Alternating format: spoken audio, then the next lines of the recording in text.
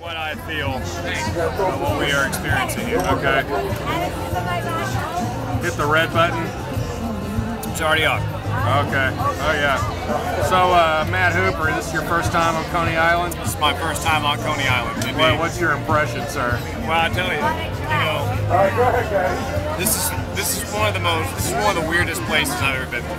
I mean, you said it earlier. We're on the beach, and there is no sense of shame in this place. There is no sense of shame. It's not a place for the beautiful people. I mean, there's beautiful people here, but it's not exclusive. It's not a resort. Yeah, it's not the fucking Hamptons. It is not.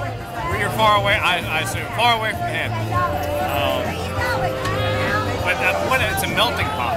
It is a melting pot. I mean, we're at this awesome bar, surrounded by every ethnicity, every race, creed, color, religion. We're about to see a freak show. I mean, this is not the New York that you get on the double-decker bus tour.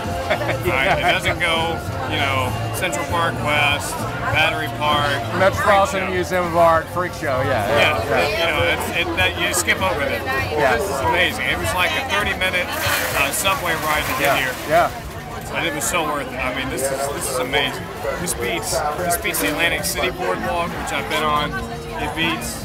I mean, just for sheer oh my God, that guy's here. Or what is that? Or this is phenomenal. Like the guy that looks like Brad Cook meets Ernest Hemingway with a really dark tan and a lot of tats in a bathing suit, dancing by himself. By the way, Brad, when you see this, your long-lost half-brother is dancing in a pair of too tight shorts, just like 500 yards that way. I mean, he's working it, man. No, he's crazy. He's all over it.